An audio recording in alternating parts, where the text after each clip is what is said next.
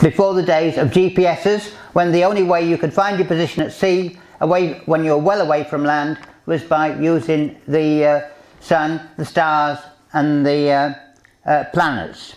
So there's three things required for finding your position, that is since the 18th century. So I'm dealing with the 18th century till about 1980 probably, when GPS came in, somewhere around there.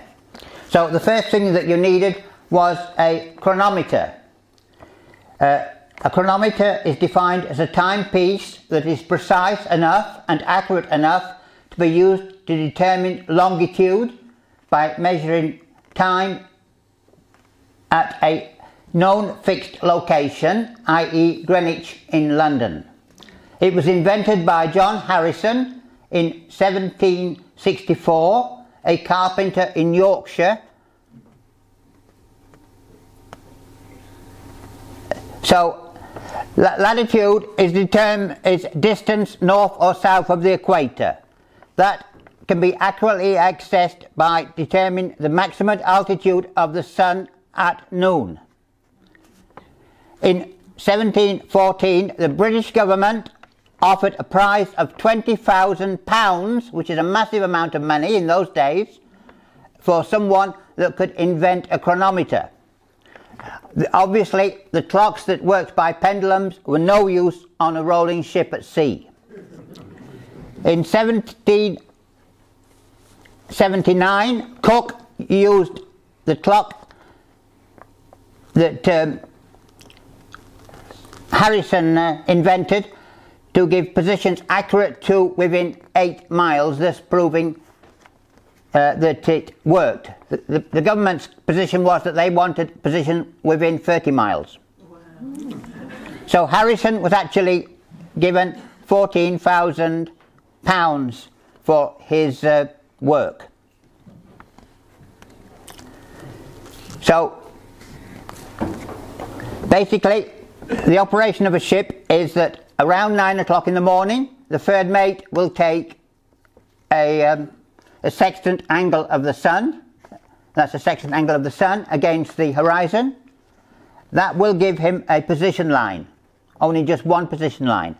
Then at noon, I'm talking about noon sun time, that's when the sun is directly overhead, maximum altitude.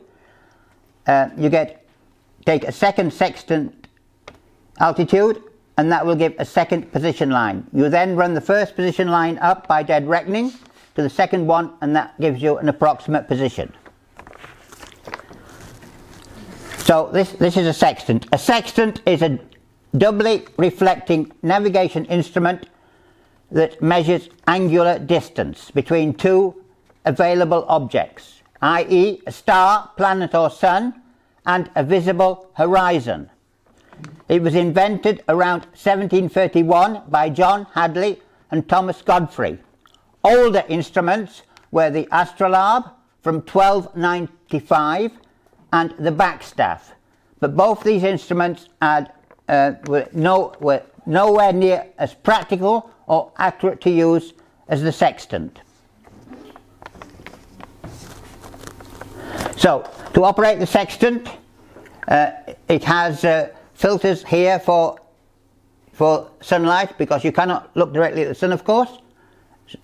So you make it go to, you take it to 0 and return everything to 0. Then you look up at the object. I'll find an object in this room, and that, if I can see correctly, that's the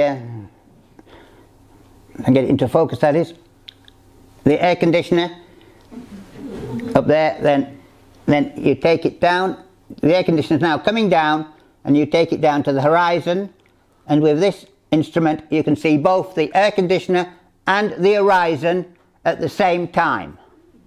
The next stage you do, you start to count 1, 2, 3, 4 as you rush into the chart room to read the chronometer, because after all, if you get the seconds wrong, your position will be wrong. And then you write those down.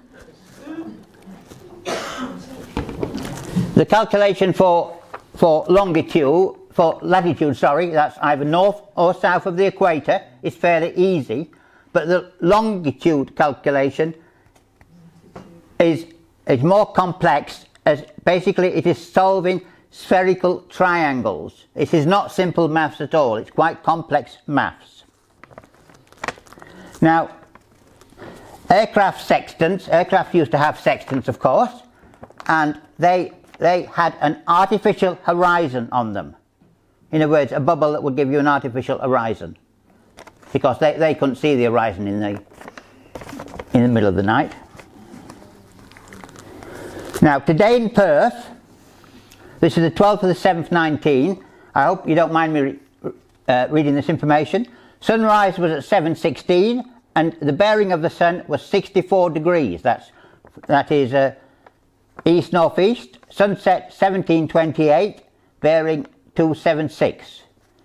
Now, solar noon, the sun doesn't go overhead at the same time every day. It varies. So, for example, in Perth, today the sun was overhead at 12:22 p.m. That is 22 minutes of daylight saving. Earlier in the month, or last month, it was only 12 minutes after noon local time, that is. Nautical twilight, which is the only time when you can use the sextant to take the stars or the planets, that was between 6:19 and 6:49 this morning, and between 17:54 and 18:25 hours this afternoon. So it gives you about 30 minutes to take sights. This sextant was manufactured, it's a Zenith sextant, manufactured in London by Heath and Company, January the 3rd, 1940. So it may have been on some very interesting adventures. And I bought it on the 26th of the 6th, 1962, when we sailed out of London, and there was I looking at all those beautiful houses and thinking how nice it would be to be in one instead of on a ruddy ship going to South Africa. The third mate failed to join the ship, so I was promoted third mate, and that's how I got this sextant from the master of the Richmond Castle. The Richmond Castle was the only ship I've ever sailed on without a gyro compass. So that is a copy of the Nautical Almanac 1968, produced jointly by the British and American governments. That is a star chart used to, if you can set it so that it will show you exactly where the stars are. That's American, by the way. And that is the picture of the Richmond Castle there, that book there. And that is the company's advertising brochures for getting people to join up as a cadet.